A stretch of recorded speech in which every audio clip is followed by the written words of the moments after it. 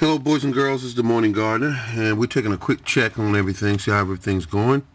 As you know, I am doing my own seeds this year like I do every year, but this year I'm having much more success on my seedlings because of the simple fact that I'm using, let's see, can we get it up here, my concoction, and basically a copy off the original. It was the EM1, and it really stimulates plants into growing. I mean, look at these young asparagus. And I'm wondering if I'll have enough time to hold on to these until I get them out to the garden.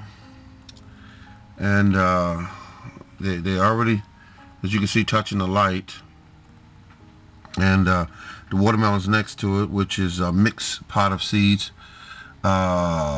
Jubilee and also Florida Giant.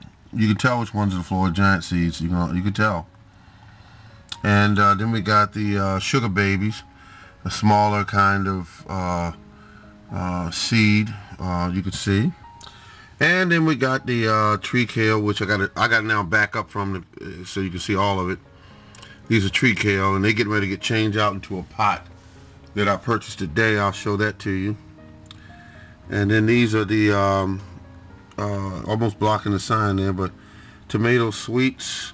So you can look at this and see I will not be paying $3 or $3 or $4 per plant this year.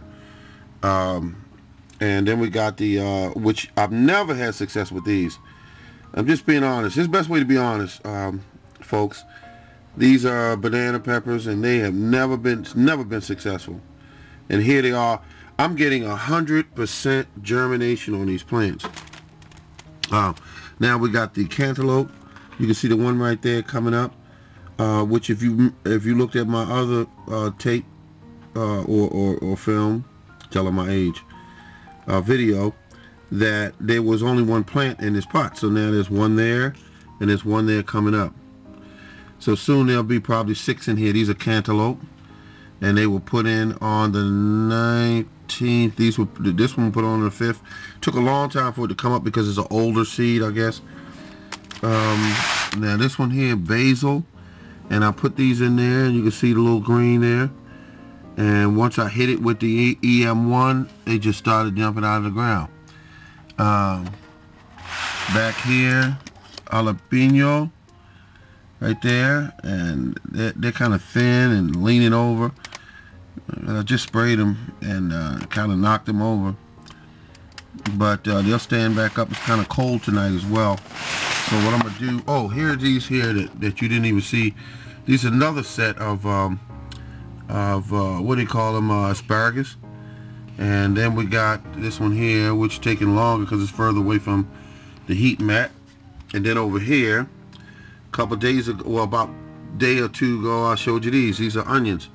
And these are the Spanish onions. Spanish onions seem to be doing better.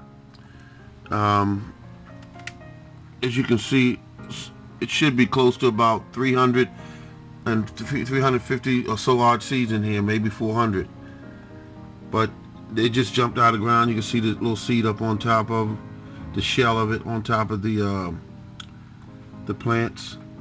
And so what I'm doing here is learning about nature, and at the same time feeding myself and family, and these here are a crazy way to do it, which I think is a beautiful thing.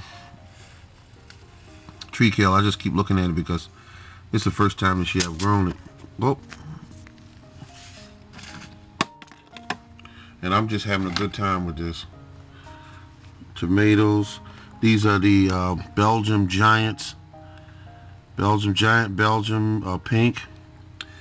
And last year, let's give you an example, is I tried to grow those, and I had poor success on it because I just wasn't paying attention to little things I should have. And they just didn't do well. But this year, 100% germination on a seed that was close to maybe 2 years old, a year and a half, 2 years old. And I got 100% germination on them using the EM1. I mean, look at this. All my seeds are, just look at the color of the leaves and just talk to me about that.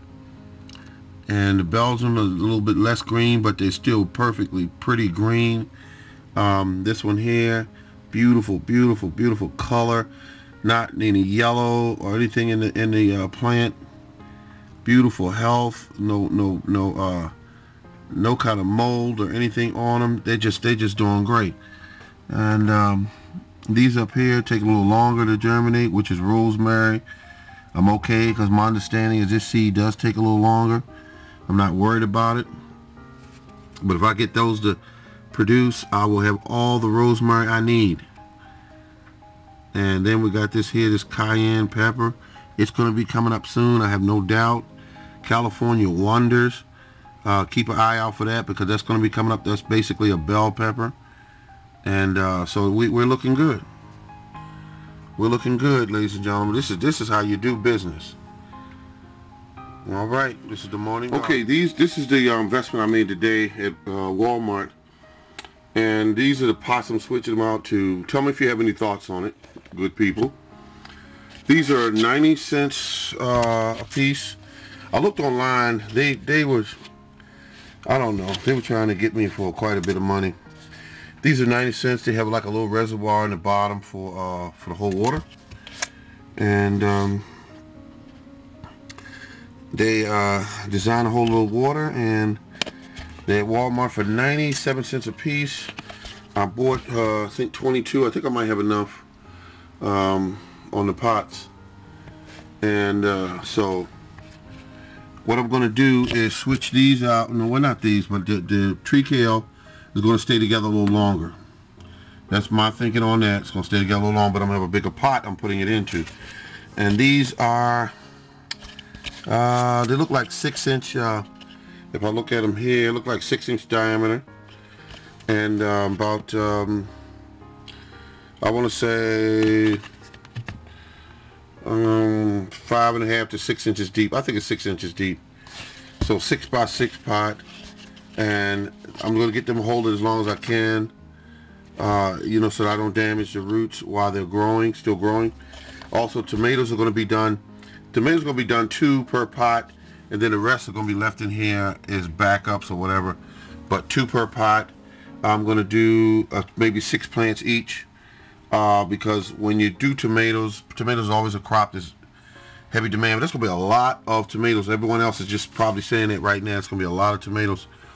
And also these peppers, banana peppers here, they're going to be 2 per pot, and try to raise them, trying to hold on to them. Here's what I'm trying to do, folks.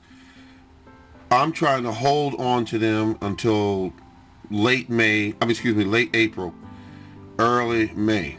And that's what I'm trying to do. And this might not be big enough, but I have some other pots if push come to shove. The tomatoes take priority. The watermelons are going to stay together because I have a feeling that, you know, and I'll plant some more watermelons because I want to make certain that I have enough in case I have any problems with these plants. If any die or anything like that, I still have backups. My whole key thing right now is backups, because things have a habit of sometimes going awry, and I want to make sure that I have backups to cover myself. I don't want to be doing like I did last year, have a minimum amount of plants and replanting, and because you can always you know, plant, but you can't get back time when that year starts. You can't get back. So it's very short here in Maryland, the growing season, and I want to make certain that I'm covered myself. I'd much rather be over covered than under covered, is my point. So look at this asparagus right there again. That is really incredible. A couple days ago, they were not there. I sprayed the EM on it, and it just jumped out of the ground. All right, this is the Morning Gardener.